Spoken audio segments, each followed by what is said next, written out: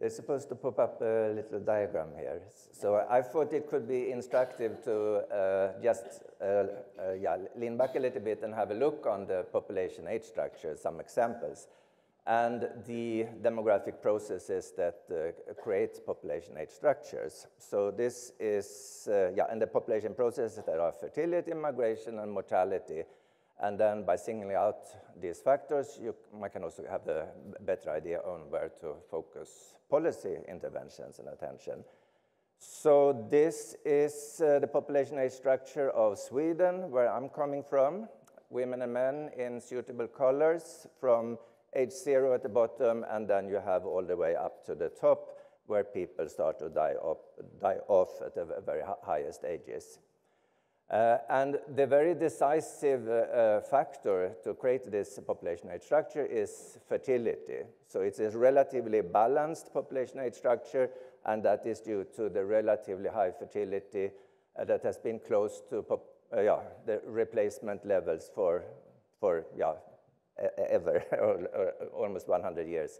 As long as this population age structure has been created. There are some fluctuations. They have been created by fertility fluctuations in the past, but on the average, fertility has been close to replacement levels. So if you look on cohort fertility, it has been very stable.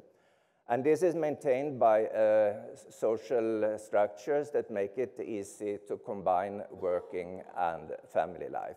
So it's not so much about economic incentives. It's not that one pay people to have children. It is really to provide social infrastructures that make it possible to organize lives. So that can be through parental leave and childcare systems from society, but it's also based on gender relations, what happens in the family, and also workplace cultures where it's allowing for people with small children to part of their life course that it allows for other time organizations. So then we have migration, which mainly adds or subtracts people at the middle ages, in the 20s, where people are more mobile.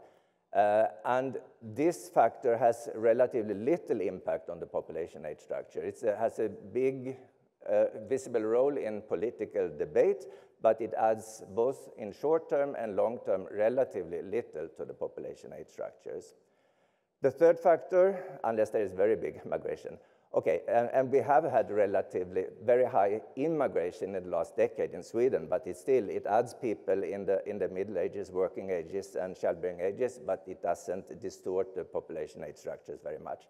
Okay, and the third factor is mortality. So people live longer, longevity is increasing, and this is, of course, a very positive development. And it's also a positive development that people also live healthy lives longer, healthy life expectancy. It is mainly the last year of life where there's a lot of care and healthcare interventions needed, but it's also then increase in healthy life expectancy. Okay, I see the numbers ticking there. But then, of course, it is necessary when people live longer to also adjust pension ages, retirement ages. People in their 60s, early 70s are totally productive and able to contribute to working life.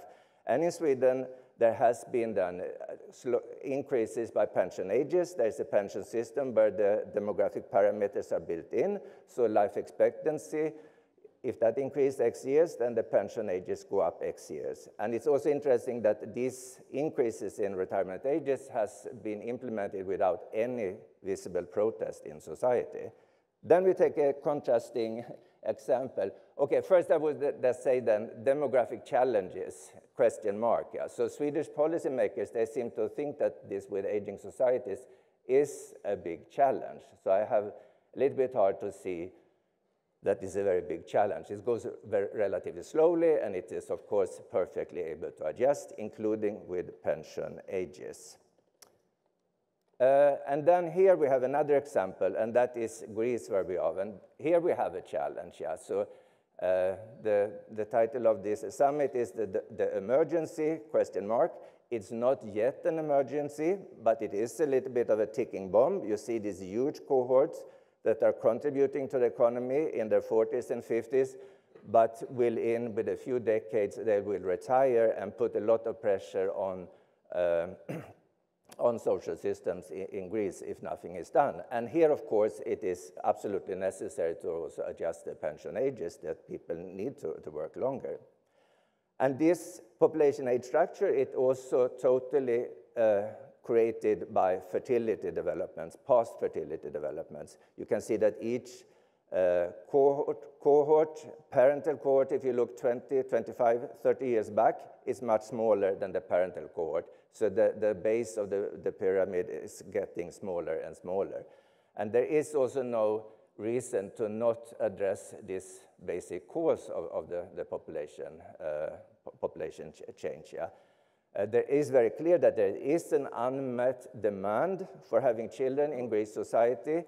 There is a big difference between stated fertility preferences in the early life course and the actual outcome. So there are structural constraints that prevent people from having the number of children they want to have, based on lack of possibility to combine working and family life, also based on biased gender relations within family structures, and perhaps workplace culture. I think I will show one more example since we have the guest from Bulgaria.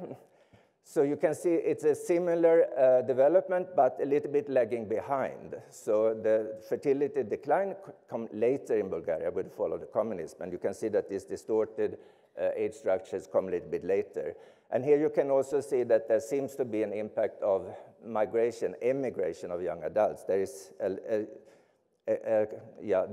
lacking people in their 20s where there is then the migration ages. So here migration subtracts people and also add to the demographic challenges. So I think I will be disciplined and stop almost on time.